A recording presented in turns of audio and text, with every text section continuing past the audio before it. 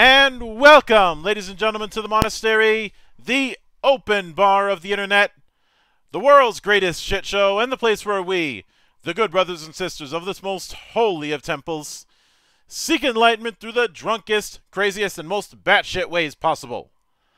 I am your one and only gaming monk, better known as Mildra, and with me I have a newcomer into the temple, coming to us straight from Mechanical Muse, creator of the Yuuyatails campaign setting, and now expanding it further with Guardians of Agthor, the one and only Marc Tassin. Hello, thanks for having me here.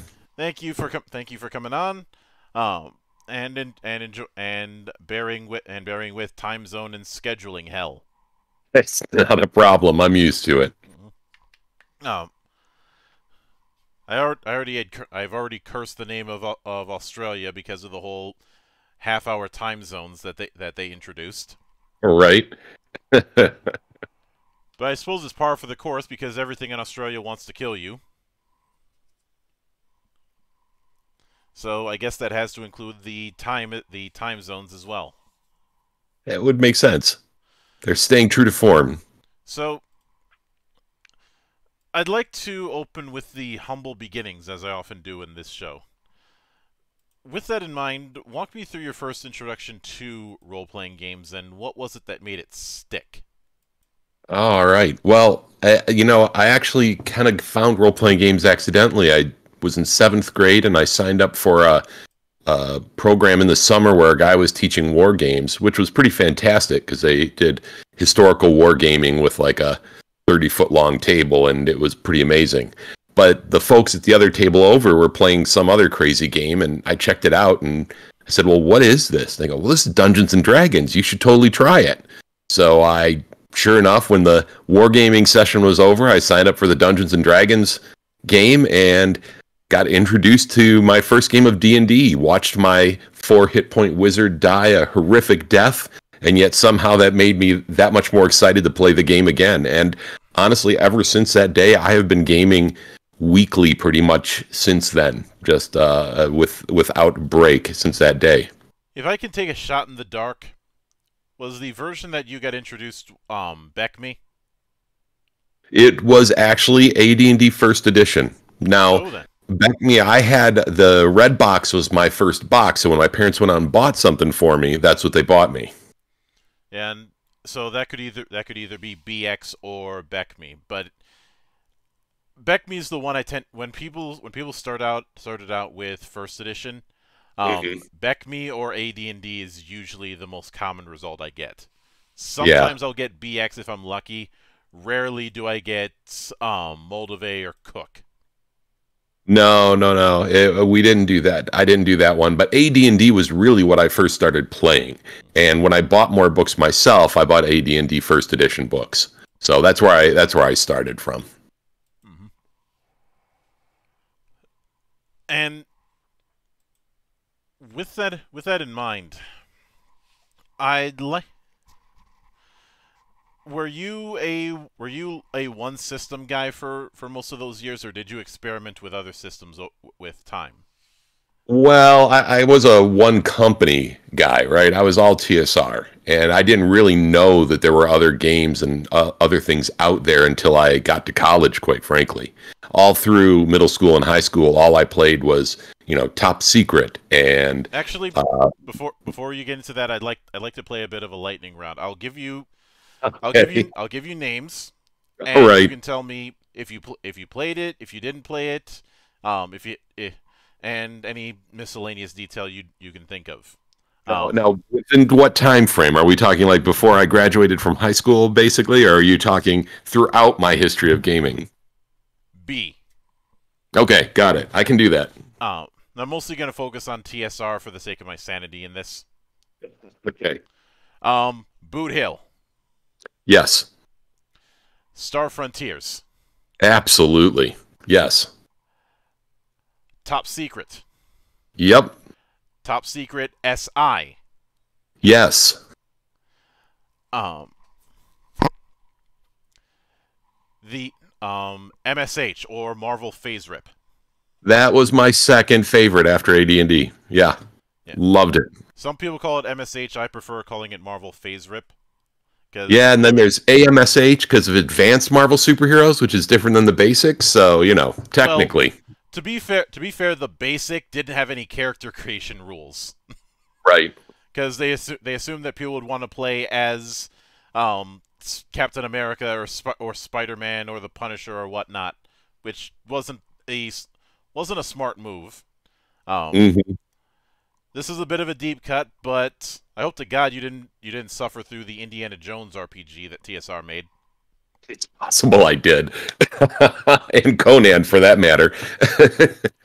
The Conan one isn't too bad. I do prefer the Zephyrs, which is basically that, but a bit more cleaned up. Yeah. Unless we're talking those AD&D Conan modules, those kind of stunk. Yeah. Can I say both? Because yeah, both. All right. Either of the Saga system games, those being Dragonlance 5th Age and Marvel Adventure. Yes, I've played Saga, Dragonlance. I played a single game of Marvel Adventure and just never got around to getting more games in. Let's see. I think there was. I remember that there was. Oh, this is a bit of a deeper cut from the earlier days, but Chainmail. I have never played Chainmail. Nope, that's the one I have never touched. Which isn't too surprising because that was very limited, and truth be told, look, I have read through the rules for Chainmail, and it is primitive. Now I played the later revised, brought back out edition of Chainmail that came out years later and just never quite took off. But yeah. Totally different ball game there. Bladestorm. No Bladestorm.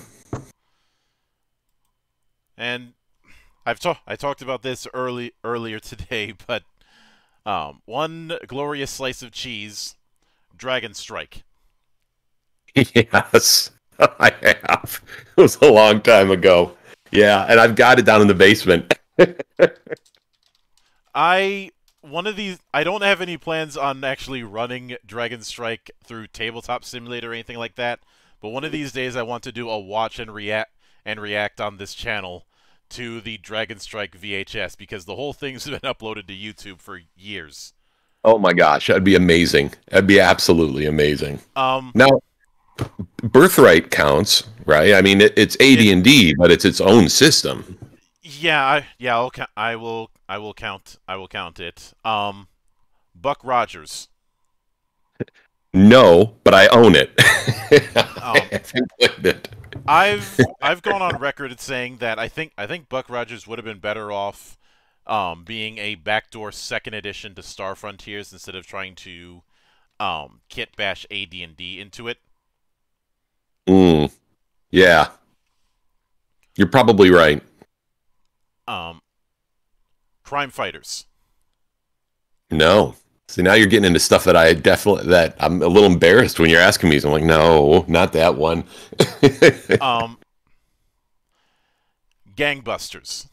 Yes, I have played Gangbusters. As an aside, it's really confusing to have the fact that they came out within 1 year of each other, and they're dipping in similar ponds. Alternity. Yes, definitely played Alternity. I liked Alternity's setting, man. I don't know, just something about it worked for me. I do want to tackle Alternity at one point, but it's a matter of figuring out which edition and having to find a way to summarize all the system jumping that Alternity did over the years.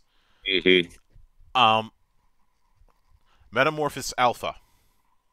I have not played it. No. Empire of the Petal Throne. No. Oh man.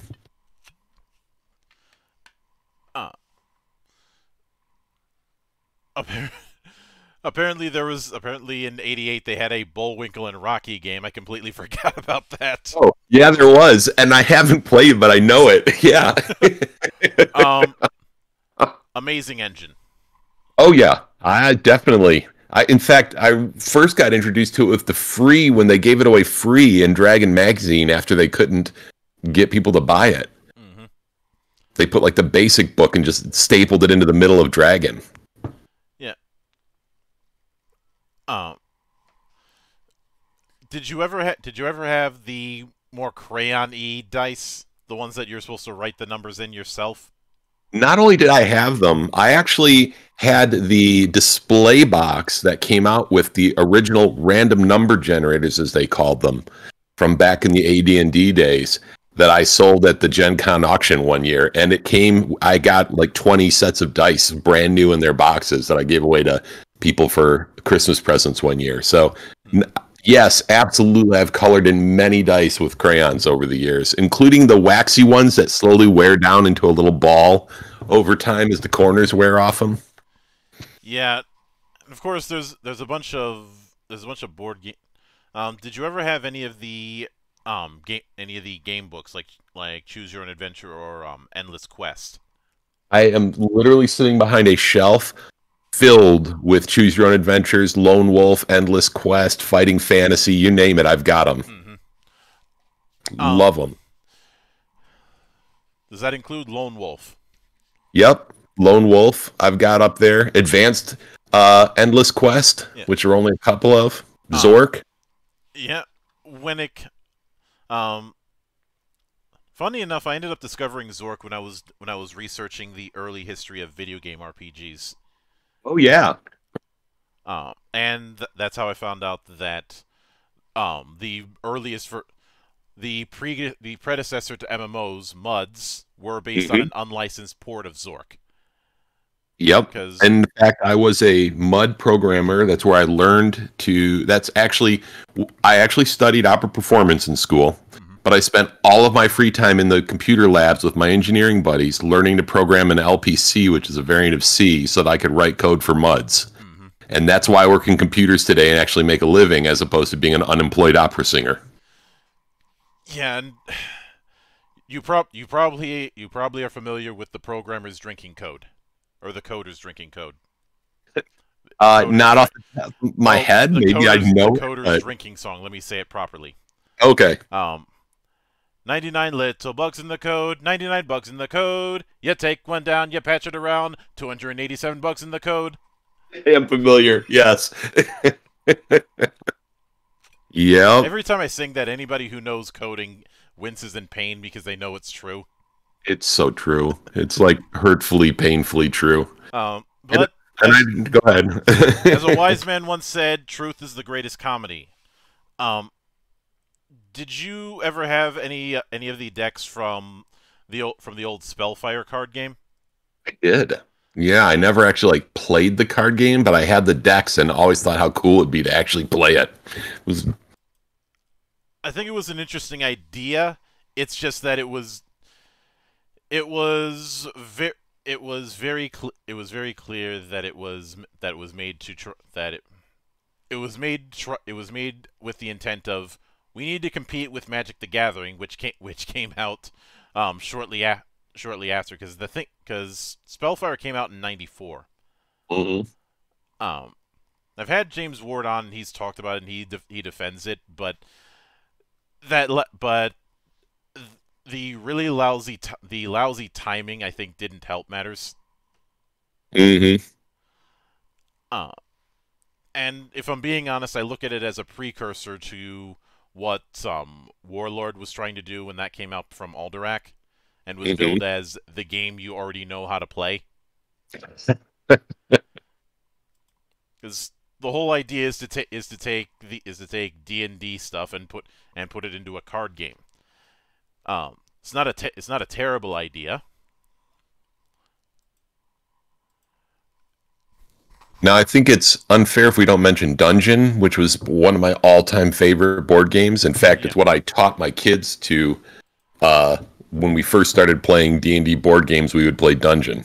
It's kind of funny that Dungeon had been around for so long, and yet the whole point of Dragon Strike was to teach people how to play D&D. I'm not entirely sure if Dragon Strike was successful in that front, because I think people remember it more for it jumping on the board game VHS hybrid bandwagon that was around in the 80s and 90s. Yeah, that was a really horrifying time. Now, fast forward for 2 minutes.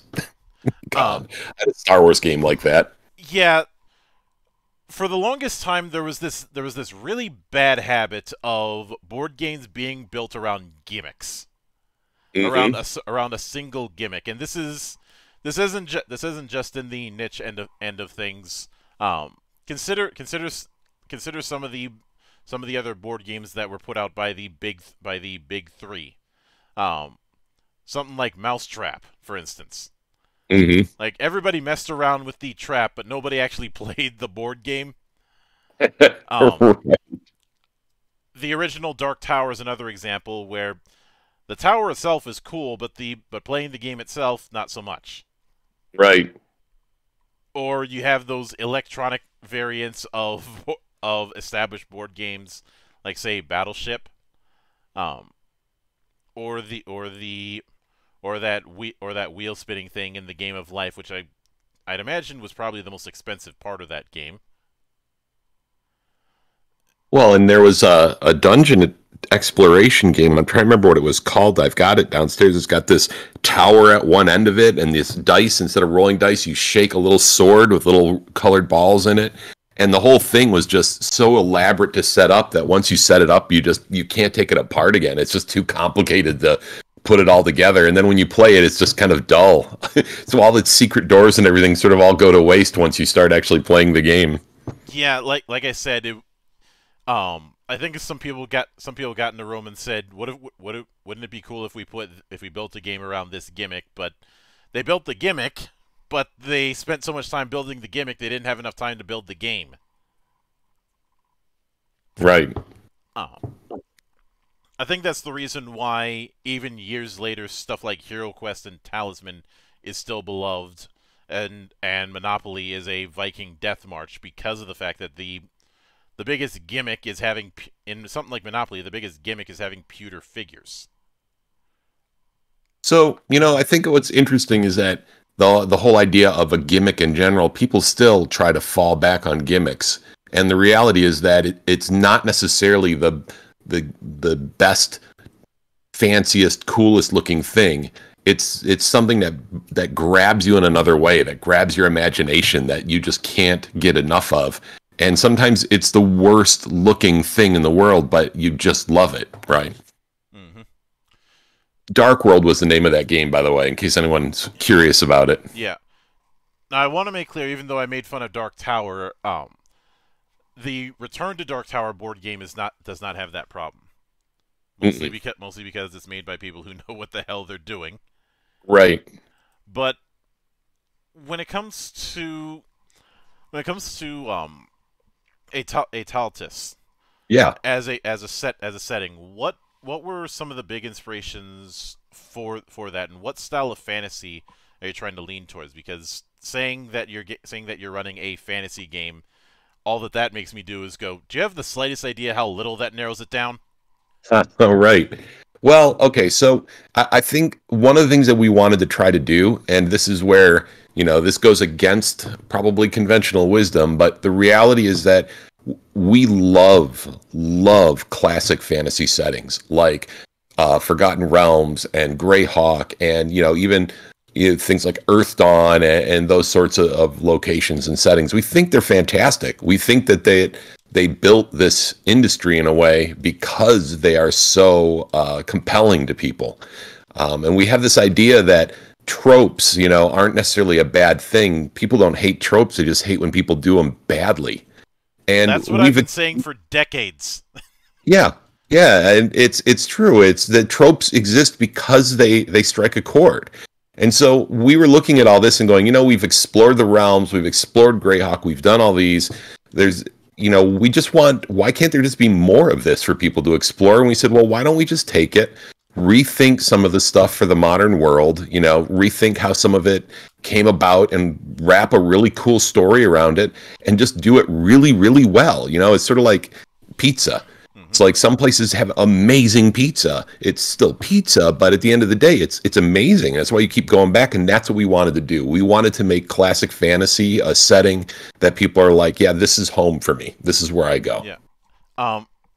I have largely told people that complaining about tropes or cliches is like complaining about the brand of paint that an artist uses.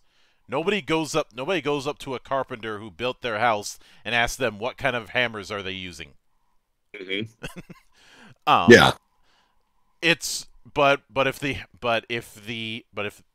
if the construction of the house is using all the tools but isn't putting them together properly, then people are going to notice. Yeah. And it's the same thing with tropes or motifs. So I've talked about this multiple times on the GeekWatch podcast that I do on Sundays. And truth be told, I always try to insist that people not go out of their way to try and avoid certain tropes, because in doing so, you're going to fall into completely other tropes. Yeah. You know, it's like avoiding a pitfall by skating into another pitfall. Yeah, it's absolutely true. And I think one of the problems, too, is when people recognize that a trope has sort of this universal appeal, and they try to just cash in on it by using it, as opposed to understanding why it has that appeal. Or right? do the exact try to do the exact opposite without thinking it through. Like saying this British Isles style of fantasy is popular, so let's do the exact opposite so we don't get lumped in. Right. Which is a nice idea, but that's just the first step, because now you got to figure out, okay, if we're not doing that, what are we doing?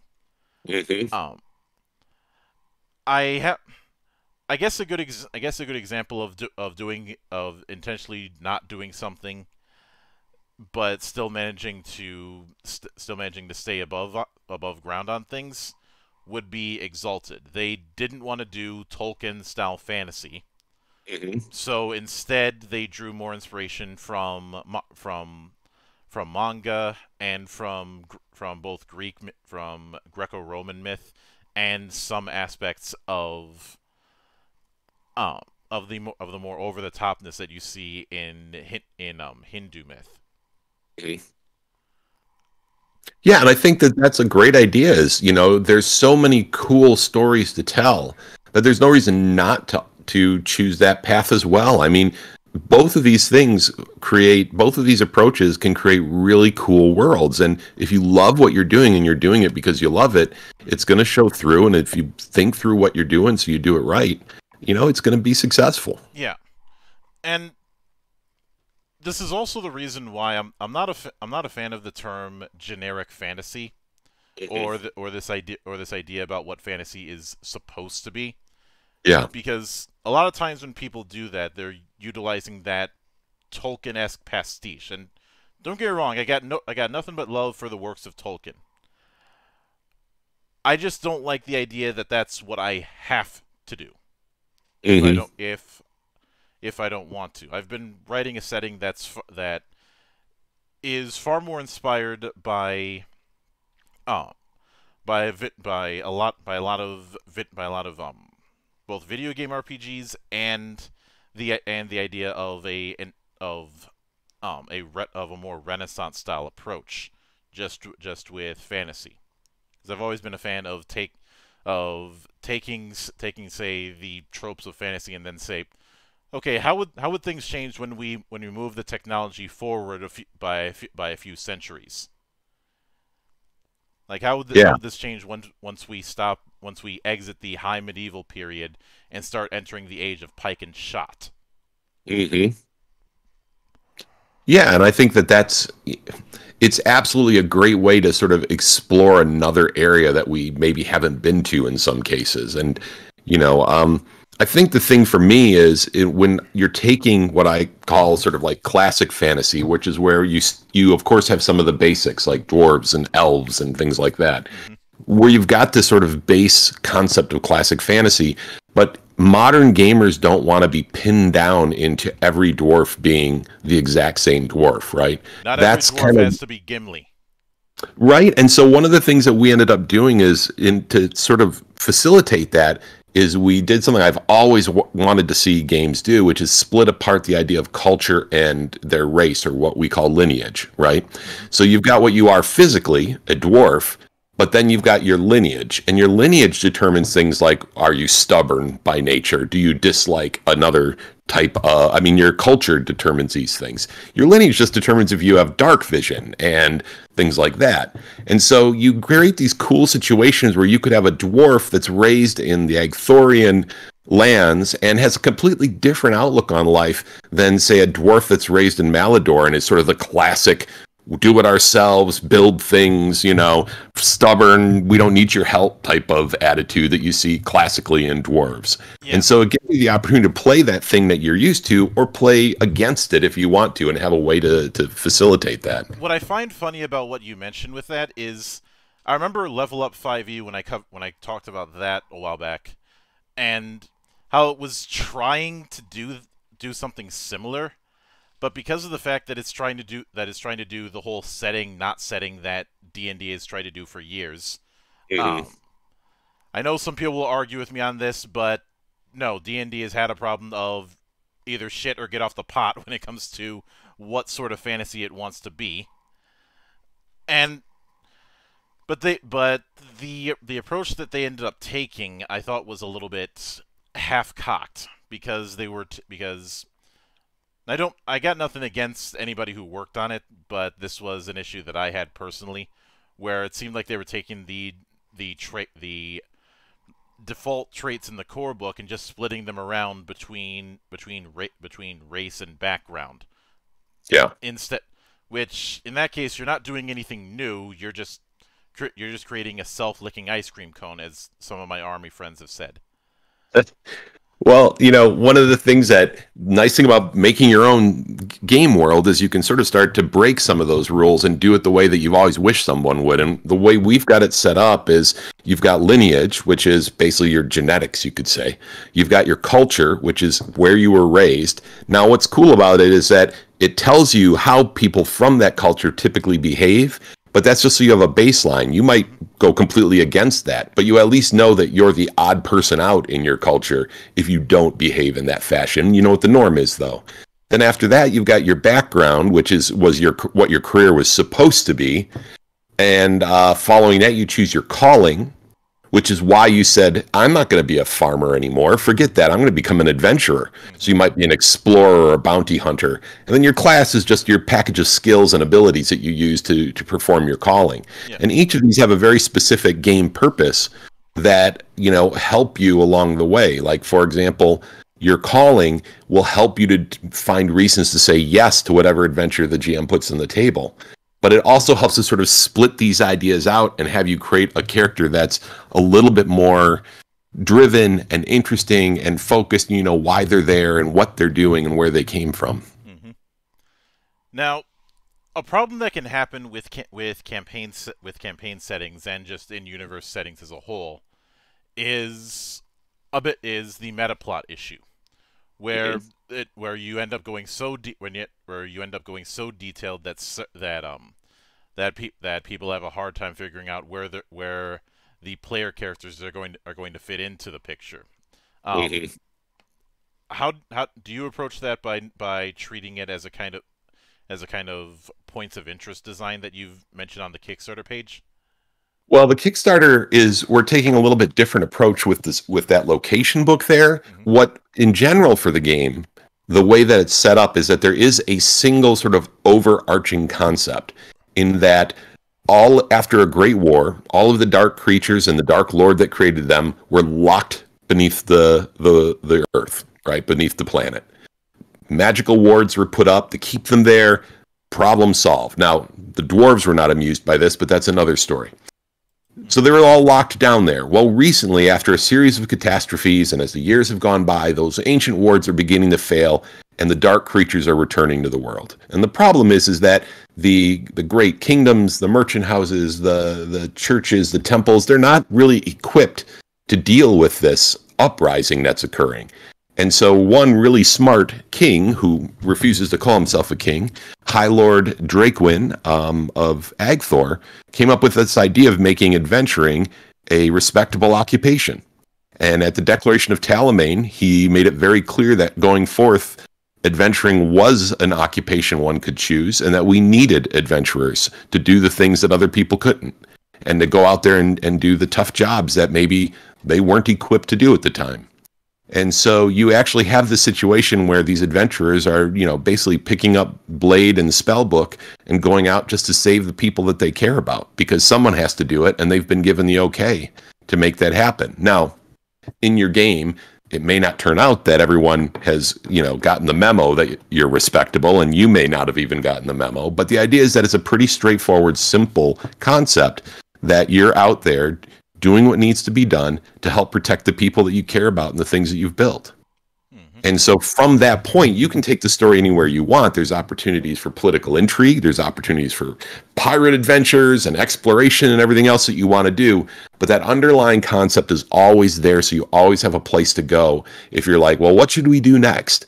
You know what that thing is, and you know how to dig into it. Everything else just adds opportunities and alternatives, but the underlying concept is very simple and straightforward. Mm-hmm. Now, one of the reason why I wanted to touch on different types of fantasy and why I made that joke earlier is, let's consider for a moment the fantasy campaign settings that were used for let's go with the AD&D era, whether it be and since I'm more familiar with AD&D second edition than first. I'm seasoned, but I'm not that seasoned. Let's consider like I said, AD&D second edition, not the default semi setting, but rather the settings that were utilized. So you have Al-Qadim, Birthright, Dark Sun, Diablo 2, technically. Yeah. Dragonlance, Forgotten Realms, Greyhawk, Lankmar, Mystara, Planescape, Ravenloft, and the crown jewel of bullshit, Spelljammer. Okay. All of those are fantasy settings. Yeah. On some level or another. That's where the similarities begin and end. Oh, and I forgot about Odyssey. How could I forget about Odyssey? Is Hollow Earth its own thing, or is that really just part of the... Is that part of the Mystaris? I'm trying to remember. Anyway, just one more.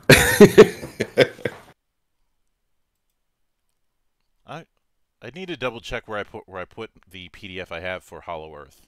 I don't think it's Mystara, but I could be completely wrong, so take that with a big ass grain of salt. No, yeah, it looks like it's its own thing. I wasn't sure. I couldn't quite remember, but yeah, it looks like its own thing. So Hollow Earth as well. Yeah. Or Hollow World, sorry, Hollow World. Yeah, when you said Hollow Earth, I think that threw me off because I was thinking of Hollow Earth Expedition, which is a completely different can of worms. I know, totally different. Hollow World is the one I was thinking of. But given that, I know you mentioned being inspired by classic fantasy, but if you had to put in different forms of media for a hypothetical Appendix N for your setting, what would be some of the media that kind of fill it? What would be the media that fills it? And I'm talking books, TV shows, video games, films, plays, anything's on the table. Yeah, I mean, I guess it's going to be the stuff that sort of falls into that classic Tolkien-esque fantasy realm. I mean, we're talking about things like Lord of the Rings. We're talking about things like the old Dragonlance novels. We're talking about, you know, I don't know how to say this and make it sound right because that's the biggest challenge I've always had. But the reality is that we just felt like there just wasn't enough of that, and we wanted to do more. Right? We wanted to do more Conan. We wanted to do more Fafhrd and the Grey Mouser with, you know, more D&D level magic, of course. We wanted to do more Terry Brooks. You know, we wanted to have more of these sort of classic fantasy locations to explore and have it be part of a larger story that, rather than just growing up organically over time, was planned out to be part of something bigger. And that is a big part of this, is that, you know, I think that's one of the pieces that we're looking at. Is you look at something like any of the Forgotten Realms stuff, and a lot of it did grow organically over time with a whole lot of people putting stuff in. But, you know, we wanted to build something where it was designed specifically to support gaming. So, you know, really any of those classic sort of fantasy storylines, that's really the type of stories we want to tell. Now, we've put in a lot of our own stuff. We've expanded out. We've created new ideas and new concepts and new lineages. But the underlying premise is this idea of sort of like a late 13th century world filled with monsters and magic and wonders to explore, and countless ruins from ages past. Mm-hmm. And with that in mind, when it comes to Agthor itself, I know you made comparisons to a gazetteer.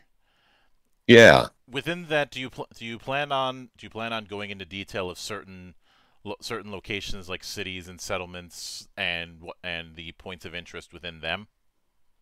We are, but what we're trying to do with Agthor is take a slightly different approach to it. And one of the challenges that I personally had, and this might just be me, but one of the challenges I often had with a lot of the location books is that it was such a mass of information to try to consume, and then to try to stick it all together in a way that made sense. You felt like you were constantly saying, and you meet this Logorian, and then you're like, say, oh, where are the Logorians from, and what is their, you know, culture, and what are the limitations, and how do I fit them into the world? It's this huge mass of information and countless pages of locations and forests and all of this stuff by setting. What I really wanted to do was, instead of having this block of information, have something where you could very modularly reach in, open to a page and go, oh, this is a cool town. I'm going to use this. And maybe you use it in an Yuuyatails campaign, or maybe you don't. But I want you to be able to pull it out by itself with nothing else connected to it and have it work. Now, I also want to build the threads and the frameworks where we have this framework throughout that holds all the pieces together. But that's kind of the big difference, is that rather than trying to say, here's every city in the land, here's every location, we're like, here's a bunch of cool stuff in Agthor that you're totally going to want to have in your game, rather than covering every single location. Yep. Like a guidebook. Now, would you plan on having Agthor be able to support a hex crawl? I would love to see that at some point. Now, that's not what this is necessarily designed for, but an Agthor hex crawl, just because I'm a total nerd for hex crawls, I would totally love that, right? Now, to be fair, Agthor is actually a companion book to the two other location books we've already put out, which was the Heroes of Thornwall and then Defenders of Dunbury Castle, and now we have Guardians of Agthor. Those two, if you were to start in Thornwall and build out a hex crawl from that, I would love to see that someday. We just have to get this Kickstarter funded and be able to do our next thing. Mm-hmm. And now, when it comes to the player-facing option, are you largely using the same set of races that's in the player's handbook, or are there a few new playable races to account for? We've got sort of the classic basics. So, like, we don't have like tieflings, for example, but we have elf, dwarf, humans, halflings. Mm-hmm. Is the basics. Now, keeping in mind that the lineages of Yuuyatails came from two different places. The elves, the halflings, the dwarves, and a few others came from Agthor. They're from there. But the humans and some of our others that I'll mention came through gates about 400 years earlier and to basically settle this land. And they came in here ready to help everybody, whether they wanted to help or not. And it didn't go well across the board. And in the end, the gates that brought them there collapsed and exploded and left everyone trapped together on Agthor.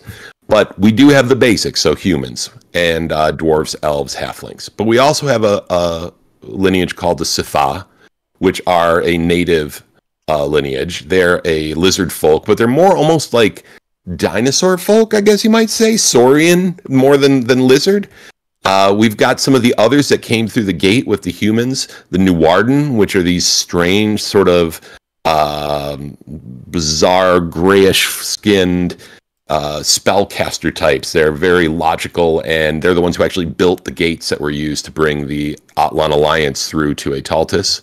There's the Chibat, which are a group of sort of smaller, almost goblin-esque. If you ever wanted to play a fun goblin, the Chibat would be the one that you'd want to play. There's the Drothmal, which are, again, natives. They're these huge creatures that worship the god Droth, the Ice Walkers do. And they see all of his punishments, all of the pain they suffer as his blessings. So we've got them. And then, of course, the elves are part of the Fae, which includes sprites, fairies, and hopefully over time we'll be able to add some more of the forms. Sprite, fairy, and elf are the most common forms. So, there's a lot of new stuff for people to explore as well. And yet, one of the things people say is like, I feel like I've played this before, but it's totally different. And I'm like, yeah, that's exactly what we're shooting for. We want you to feel comfortable, like you know what to do and you know how to play it, but there's just amazing new stuff to do. So yeah, it's a mix of both the usual and then some cool new stuff. Oh, and one of my favorites, the ogres. Orogs are there when they're not in their dark form, which is, 10 foot tall, 9 foot tall, Hulk smash type of creatures that the Atlan brought through as sort of foot soldiers. No one's quite sure what their origin is, but they are trapped there as well. Mm-hmm. And with that in mind, when it comes to classes, yeah, I know. If I recall correctly, you do have a few subclasses that you've added in, but are there any whole hog new classes within the setting?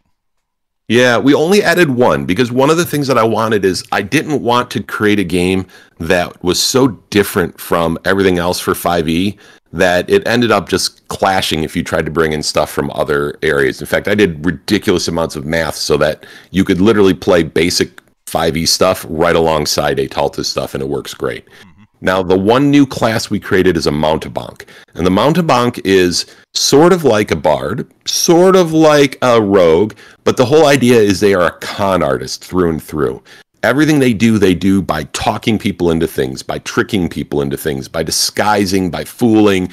They are the sort of swashbuckling rogue. They're not magicians. They're not really thieves. That's why we ended up saying this really needs to be a new class, not an archetype. And so the Mountebank is the one completely new class that we added to Agthor. Which I can get that because I know some people will argue why this is the case, but for me, it never made a whole lot of narrative sense why rangers and bards are casters. Yeah, I agree. Yeah. I know that one of the inspirations for the bard is the Pied Piper of Hamelin, and I've heard that some of the other inspirations are things like skalds or Celtic priests. Which, if that's the case, if you really wanted to do Celtic priests, just have a kit of cleric. Mm-hmm. But when oddly enough, it wasn't until 4th edition that I started to accept the concept of bardic magic, and the approach that 4E took was that you were essentially channeling that collective mythos of folk tales and fables and legends. Yeah. Within different cultures. And much in the same way that fey creatures are powered by belief in certain settings, and gods are powered by belief literally in Terry Pratchett's work. right, yeah. Yeah, and the thing is that with the mountebank, the thing I wanted is I didn't want to be tied to. Although I'm a musician, I didn't want a character that was tied to music. I didn't want a character that was tied to the arts or tied to magic. I wanted you to have that, like, if you've watched the new Lost in Space, the Dr. Smith character, right? This good at heart, but really always kind of in it for themselves, and willing to say and do anything to make a plan come together. And I wanted that character in the game, and no other class really fit it. So they've got cool things like cloak defense. They've got things like where they can bank a critical success as a point of or a point of inspiration. Instead they fail, and it's sort of that whole idea where the roguish character completely bombs one time but somehow pulls it off later, and so it allows you to do that. So there's some cool things in there like that really makes it a unique character class and a lot of fun to play. So my favorite anyway. And I think a couple other examples that could probably fit that particular archetype. One that immediately comes to mind is Varric Tethras from Dragon Age 2. Mm-hmm. And Inquisition as well. But the point is that he very much has bard-like leanings, but he's more of a talker, and two, he doesn't play an instrument at all, and tends to have a knack for getting himself into and out of trouble using his mouth. Yeah. Of course, the other one that came to mind is oddly enough Han Solo, for largely the same reasons. That's exactly it. And one of the things, like, for example, we have a thing, it's almost like a social ranger is one way I've thought about it before, is that they actually have like a favored mark. The con does, the mountebank does. So there'd be like nobles, that's who I'm good at lying to, right? Or security personnel, or you have your favorite marks. You have these sort of things where they learn these expertise. But like, yeah, Han Solo is great. Any of those characters are a perfect example of the sort of character I wanted to be able to play and not get pulled into like I don't want to backstab, I don't want to sing or cast spells. I want to do something a little bit different. Mm-hmm. I've always been critical of this idea of bards needing to be tied to an instrument or a form of performance, because I think that misses the point of what a bard is. Yeah. At the end of the day, a bard is a storyteller. It's just that music and the like is a form of it. You look at a lot of old folk songs, and a lot of them are some type of story. And of course theater is fairly obvious, but the point is that the storytelling, I think, should take focus more than the music. Well, and for what it's worth, I actually have plans and have things put together for taking the classic bard and just sort of repositioning them, not changing them, but sort of repositioning them on how bardic colleges and things work within Agthor. And that is one of the things that I want to bring forward, is this whole storytelling, ancient knowledge, refocusing on that, as opposed to the sort of, even the inspiration and things are cool, but at the end of the day, I feel there's more that you can do with it, more cool sort of arcane history and the ancient secrets that people might not otherwise know.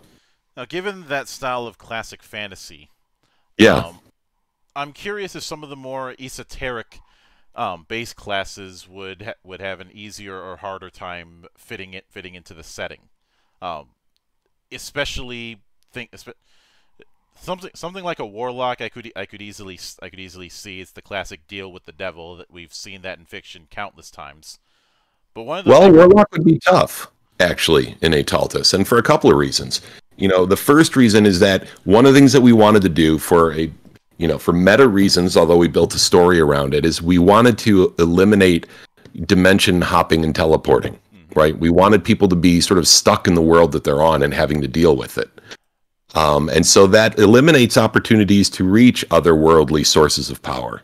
When it comes to demons, the dark creatures created by Androran is we have a pretty clear line between what's good and what's evil in this world. Now, they're still gray. They're still evil with a lowercase e, but the evil stuff is just plain evil, right? If you get involved with it, we actually have rules for corruption where it slowly corrupts your spirit and it changes you until you finally lose your character. It kills you and turns you into something else. And so from that perspective, Warlock has always been one where we don't currently have description on how to play a Warlock in the world, but there are some ways you could do it. For example, avatars of the Inaros, the gods, are one possibility. Powerful dragons, for example, would be another way, the great dragons. So there are ways, but it is a little bit tricky. We do have to have our own way to handle Warlocks, which is why we didn't introduce them in the first player's guide when we came out with it. Yeah, and to that end, since I'd like to go through some of the base classes and whether or not these would be an easier or trickier fit and how. Yeah, sure.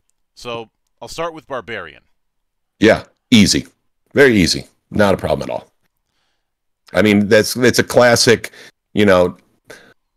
uncouth by the measure of quote unquote civilized peoples. Barbarians absolutely fit the warrior that just goes nuts and just enjoys destroying their enemy and lives wild in the wilderness. Yeah, I mean, it totally can fit. In fact, the Ice Walkers, many of the Drothmal Ice Walkers end up being barbarians. Mm-hmm. Well, we already covered Bard to an extent, so I'll skip that. Yeah. Cleric. Oh yeah, absolutely. The clerics fit. We actually have divines. I'm sorry, I'm coming up blank. Divine schools for each of the clerics, each of the Inaros, the gods of Aetaltis, and so all 12 of those are outlined in the player's guide. So it perfectly fits. It's an important part, and the rules are exactly the same. We don't do anything different with rules for clerics either. Druid. Druid actually fits. In fact, it's one of the things that we'd hoped would get a stretch goal. We're actually voting for stretch goals on this Kickstarter, and right now the Druids are in the lead to get added, the Druids of Agthor. Druids fit because they have a belief that the world itself has a spirit, and that it is more ancient and more powerful than the gods themselves, and they believe that's where they draw their magic from. So yeah, absolutely, Druids can fit. Mm-hmm. This one's a bit of a no-brainer, but the fighter. Fighter, yeah, sure. Fighters, it totally work. Yep. Monks. This one might be a little tricky. All right, so monks can work. There's a couple of different points of view on this. First, there's something called Atlan centering. And centering is a philosophy of finding balance between all things. And so within that, there are actually monks that we haven't gotten to talk about very much yet. But for example, there is actually a story about one of these fighting monk classes called the Kinjatsi in our anthology, Champions of Aetaltis. And so they absolutely fit. We just haven't really talked much about it yet, but I can't wait to add that. I also am looking forward to introducing our more Western style monks, Father Tuck type of monks, which is something I think it's left out a lot, and I'd like to see that brought in a bit more. We've sort of hinted at it in a few places, but hopefully we'll be able to introduce that as well. Just remember, only Hugh can stop Florist Friars. The Paladin. Absolutely. A paladin is effectively just a warrior of the gods, and so from that point of view, they fit in perfectly. Mm-hmm. The Ranger. Ranger definitely fits. Now, the Ranger, as written in the standard D&D rules, with their spellcasting abilities, we treat them as a divine spellcaster that draws upon the powers of Grethgen, the god of the wilderness, and Vale, the goddess of wild creatures. And so that sort of ranger is really sort of a self-taught cleric of sorts. But since the magic system works the same for the rangers, it uses the same thing as divine. It doesn't really matter whether you call it arcane or divine, but at the end of the day, that's where that power comes from. Now, I would like to have a non-magical ranger someday, but that's, again, more dreams down the road as we get going here. You and a dozen other people. I have managed to find at least 24 third-party revisions of the Ranger. Yeah. And that's not to get into the 3 times that Wizards of the Coast have tried to fix it themselves. Yeah, I mean, like I said, that's why it's on the I want to do it list. I haven't tackled it yet, but you know, there's lots of questions too. Like, is a non-magical ranger just a fighter archetype, right? At the end of the day, I think there's a place for the non-magical ranger. I don't think having it being a fighter archetype it's certainly a way to do it, but I feel like there's something missing by doing that. Yeah. I think this one's another no-brainer, but the rogue. Yep, absolutely. Rogues are easy. They fit. They're everywhere. Sorcerer. Sorcerer, yes. Sorcerer is there. In fact, there was an ancient form of magic before the type of glyph magic that's used by arcane spellcasters today during the Age of Magic. And that sort of spellcasting was unique was learned by and discovered by the Fae. And so there is actually a different type of spellcasting that we haven't introduced yet, and that is where sorcerers are going to come in. We just haven't brought that in yet. Now, if someone wanted to play a sorcerer, it works mechanically, and you can just say they're using Fae magic and just go with it, because honestly, our goal here is to say yes to whatever cool things you want to do in your game and find ways to make it work. But yeah, the sorcerer would work. We just haven't touched on that yet. Yeah. Warlock.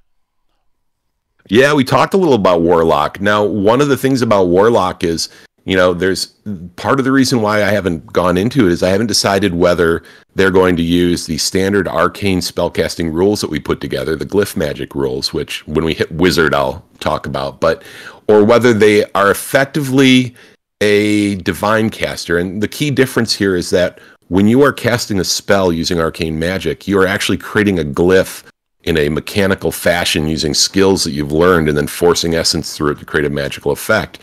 Divine magic is inspired. It comes to you, you do it. If someone asks you how you do it, you can't really explain it to them. It's just the gods acting through you. And in a sense, that's kind of what a warlock is, right? It's their patron acting through them. So I will say it absolutely can fit, and I'm making a way for it to fit in a way that'll work so folks can do it. But I haven't decided on what the story aspect of that's going to be yet. Mm-hmm. And the wizard. Sorry, Wizard. I had to get that joke out of my system. Yes, absolutely wizards. But one of the things that I never quite liked was when arcane and divine magic felt exactly the same. And so one of the things I always wanted to do was create a world where magic is more of this skill-based thing that you learn, a technique that you learn, that maybe you have a natural affinity for before you can use it. And I wanted to be able to have moments in the game, such as like spellcasting in Buffy the Vampire Slayer, where they pull out a book with a spell they've never seen before and cast a spell from it, and having spells that go wildly wrong if you get in over your heads. And, you know, having spells where you exhaust yourself over time. Was never a fan of the sort of Vancian slot-based, because my brain could never come up with a good logical reason for it, even though I've read all of Vance's books. In the end, I wanted to have this point-based approach. And so that's what we have today, is we have something called glyph magic, which is a point-based magic system. It's can be run alongside the normal magic because we've balanced it in such a way that, you know, the skill roll tends to make up for the fact that you have more opportunities to cast spells. Critical failures on skill rolls trigger disastrous results, you know, similar to what the sorcerers have, but a slightly different approach to it. You can actually cast spells higher than your level.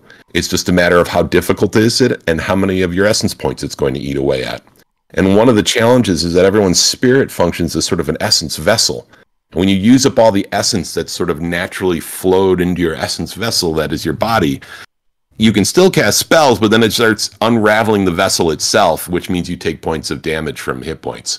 And so we have had some glorious moments where wizards have given everything to save the party, going like, look, I'm going to try to cast a fireball and it might kill me, so someone try to revive me when this is done, because if I don't do it, we're all going to die. And just some really cool heroic moments where you can do things like that.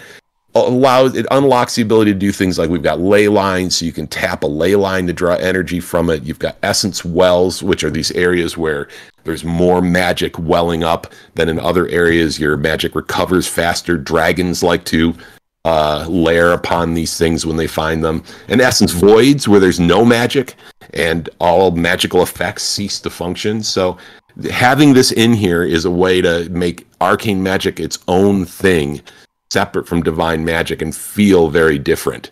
And it's been a lot of fun to play that and see other people playing it. And you're already speaking my language by mentioning that you're doing a point-based system instead of the Vancian model, because I've been perfectly fine with the Vancian model in certain settings.